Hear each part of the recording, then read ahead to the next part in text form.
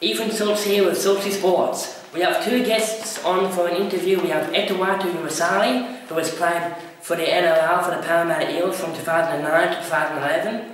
And then in 2005-15, he signed a 2-year deal with Bradford Bulls. And now this year he's playing for Albury Thunder.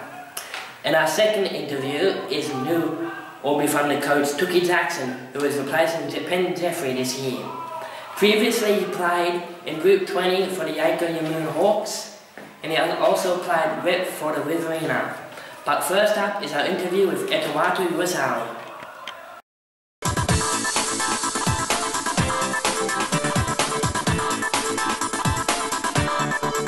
Thanks for joining me. How have you liked Albury so far? It's been good, mate.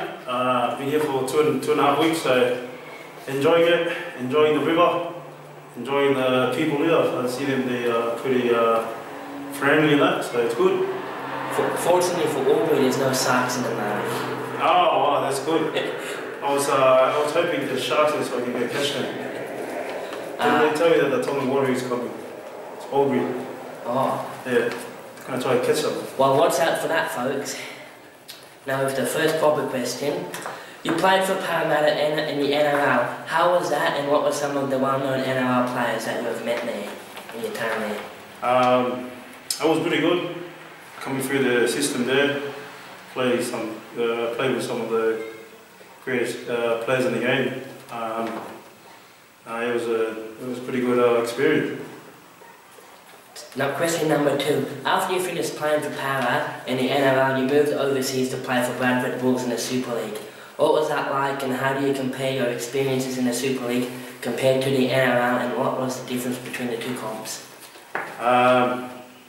I think it's pretty. It's not too much difference. I think it's just quick here.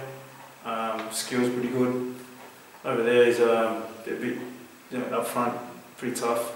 The way they play there, so they're both tough and competitive. So yeah, not too much different. Okay, question 3. What made you come up with the idea of doing your etuate report live? That was just a video I was just doing when I was in England, trying to keep in touch with families here in New Zealand and in Australia.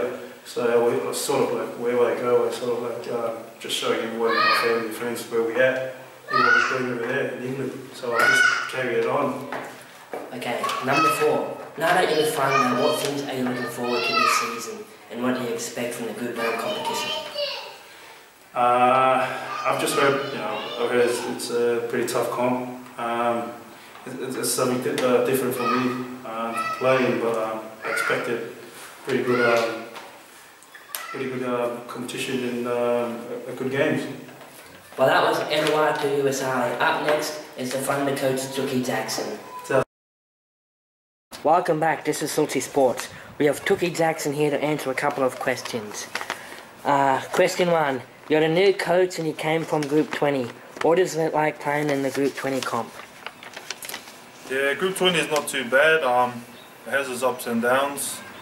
Strong comp, but I reckon it wouldn't be as fast as Group 9, even though I haven't played in Group 9 yet. But I'm looking forward to strapping up for Albury and taking on 2017.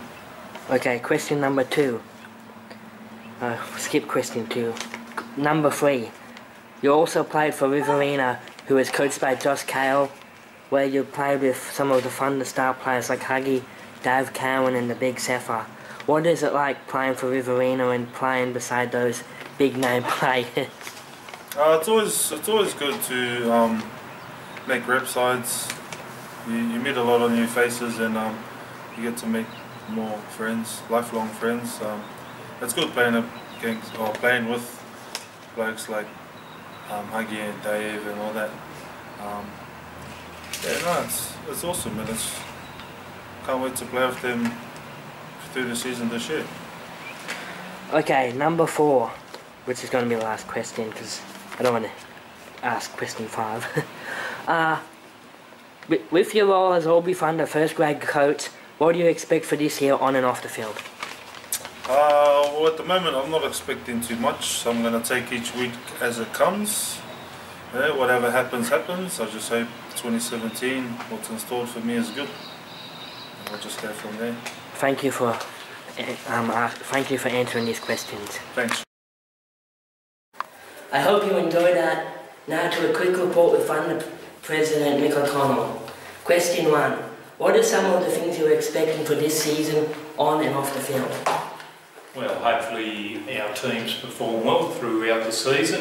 We believe that we've got good depth and numbers in each of our teams. That includes the senior teams, first reserve grade, league tag, 18s, 16s, and we'd love to grow the disability team and see if we can get some challenges from some of the other Group 9 clubs, or at least invite their players to come down and have a game with us.